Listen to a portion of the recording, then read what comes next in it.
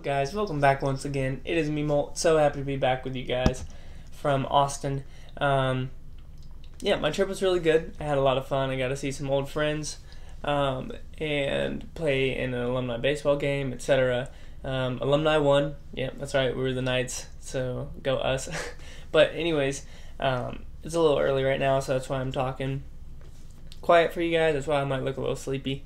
But since I haven't gotten a video out for you guys in a couple of days, that's why I'm doing it now. But what we have today is another episode of Max That, and as you can see, I've been raiding really hard for Elixir. So yeah, the biggest thing that we are going to be upgrading today, I read through all the comments, and most people said to do Barbarians. Some of you said Balloons, etc. I don't really use them.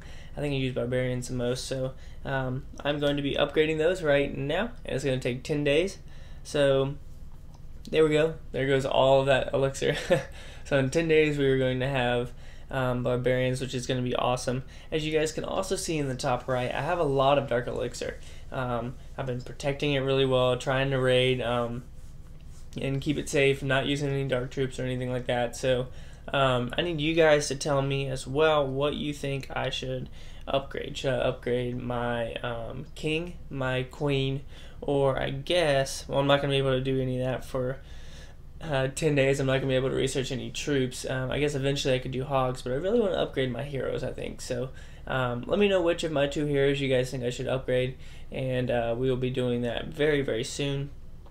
Also, as you can see, I have almost 3 million gold, so we're going to be upgrading this cannon very shortly as well. I might do that off camera, but yeah, so why don't we go ahead and have a raid?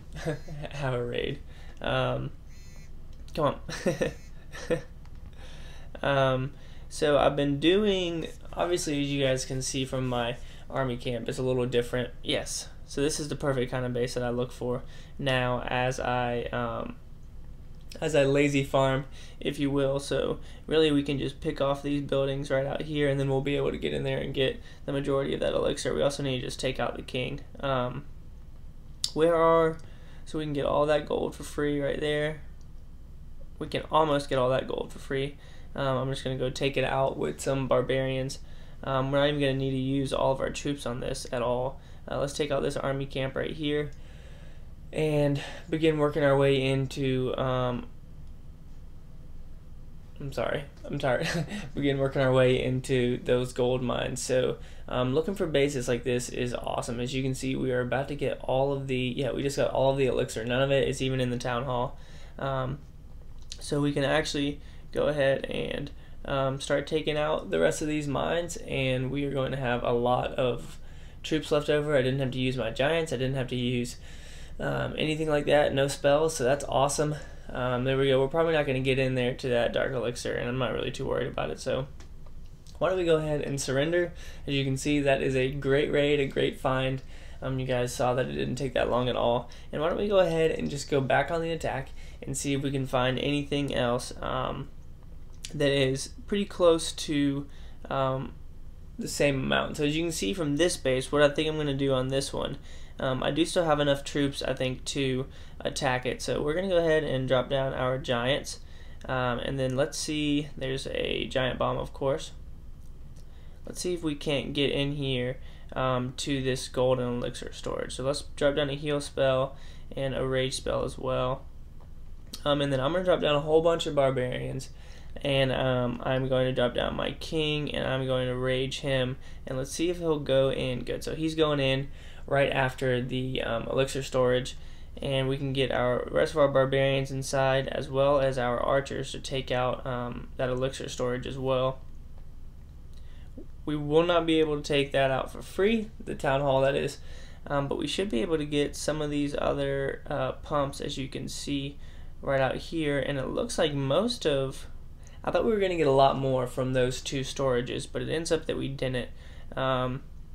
However, his dark elixir pump right here is completely full. Move, archers. Good. So I'm going to see if we can get that with maybe our archer queen. Let's see if she can get in here. Yes, perfect. Alright, so archer queen got in there. I'm just going to go ahead and make her invisible as she takes us out for free. and we are going to end right there so that I don't have to give up any more of her. So 95,000 gold, 102,000 elixir. For those 2 raids, guys, that's pretty good. That's over 200,000 of each resource for a very, very cheap army composition. So that's the way that I've been raiding lately, and I think that it has been working fairly well for me.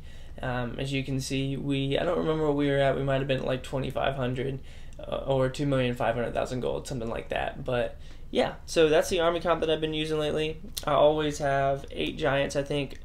This is the way that I'll do it. I always just fill my camps up, and then my tier 1 troops are always random.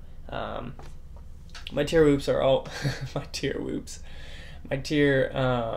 1 troops are always just random. I'll just go through and do this with them, and most of the time they always get trained up. I'm gonna get rid of some of these, and yeah, that's been working really well for me. No big issues with it.